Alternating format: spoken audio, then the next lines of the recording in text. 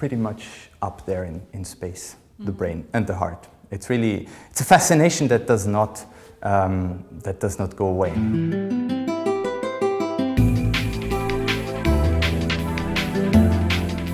I am myself a lawyer. I have to talk every day to engineers, and they only accept you and you understand them if you get a little bit into their world.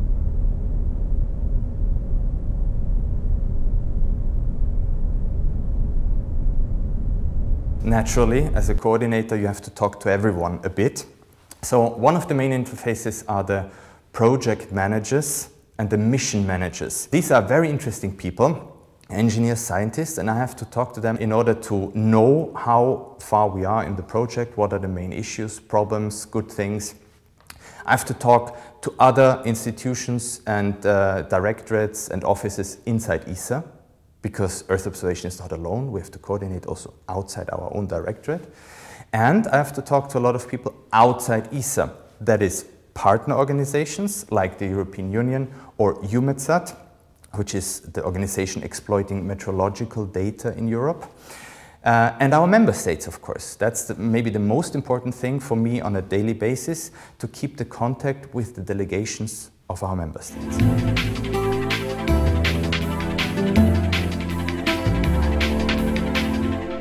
The first time I was sitting in front of our member states chairing a meeting, or to be technically correct, being the secretary of a meeting. And you have that really like you see it in TV, you have these long round tables with all the little flags of the different member states, and you have the delegates behind the flags, and you sit in front, you have a little bell to start the meeting, and everything is recorded. And the first time I was sitting there in front of this huge table, having to run a meeting, that was certainly an exciting moment.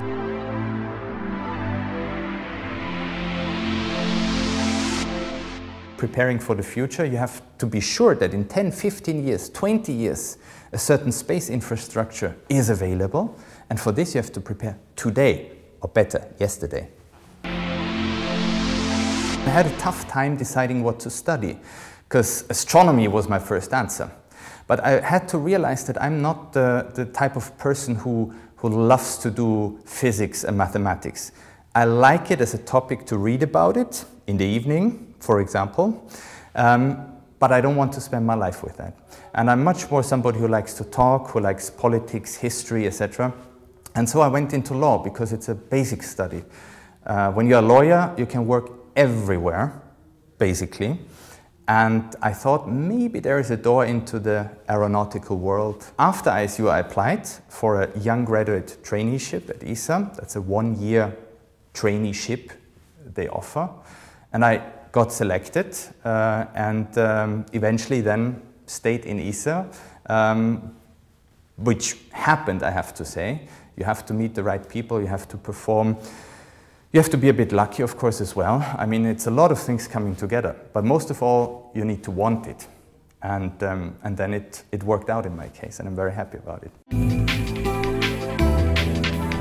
Earth observation, there can be open, was a coincidence. That was the position which was open, and in the beginning I was not so much knowledgeable about Earth observation. It took a while. Today I'm finding it the best place in ESA, because there's every day something new.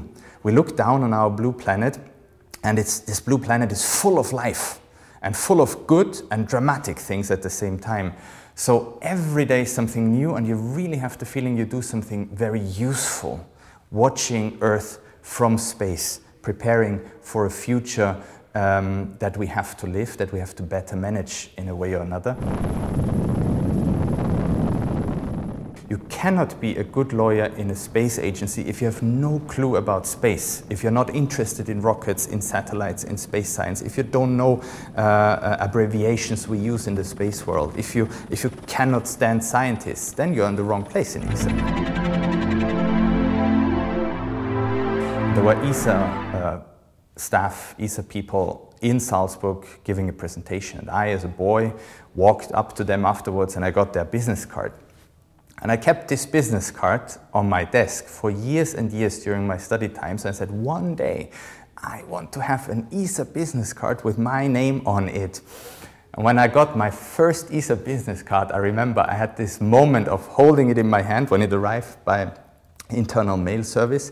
And I looked at it and said, wow, now a long way comes to an end, so to say, in the sense that now I'm there. Now I'm there and now I can work.